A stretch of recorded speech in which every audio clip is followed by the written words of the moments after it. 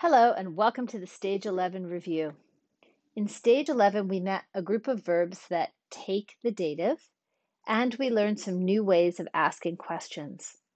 By the end of Stage 11, you should recognize the verbs that take the dative.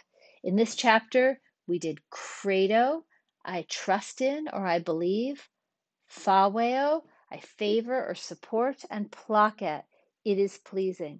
How do you know that you have a verb that takes the dative? Because you learn this when you learn the verb. It'll tell you so in the vocab checklist or on Quizlet. We should also understand the terms transitive. A transitive verb takes an accusative direct object.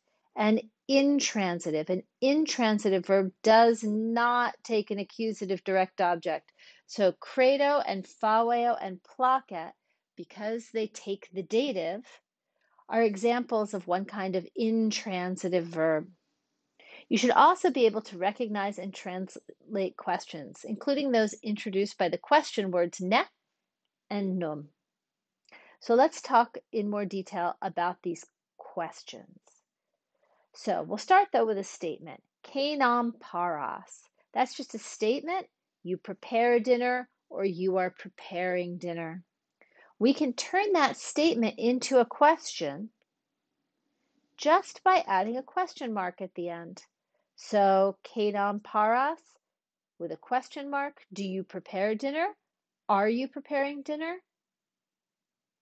Another way to turn this into a question is to add just not a question mark, but also this little word ne. And ne attaches to the first word of the question. No matter what that first word is, ne attaches to it like a little parasite. And we don't translate it. It's just like a little sign attached to the first word of the sentence that says, this is a question. So, kenam ne paras? Do you prepare dinner? Are you preparing dinner? So, ne just shows us that we have a question, but we don't translate it. Finally, we can ask questions by putting num at the beginning. Now, num we are going to translate. So, num means that this is a question and it wants the answer no. So, the book tells us to translate it with surely not. So we want the answer no. So num kenam paras. Surely you are not preparing dinner.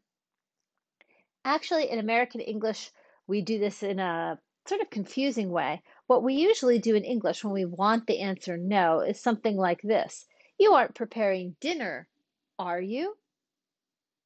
I think the book finds that too complex to explain, so they give you the surely not formula, and that'll work fine. However you translate a sentence that begins with num, a question that begins with num, make sure that you're translating it in a way that makes it clear that you expect the answer no.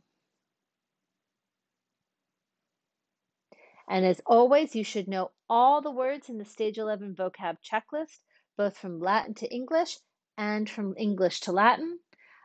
They're in the book, but they're also on Quizlet, and that's a great way to study them.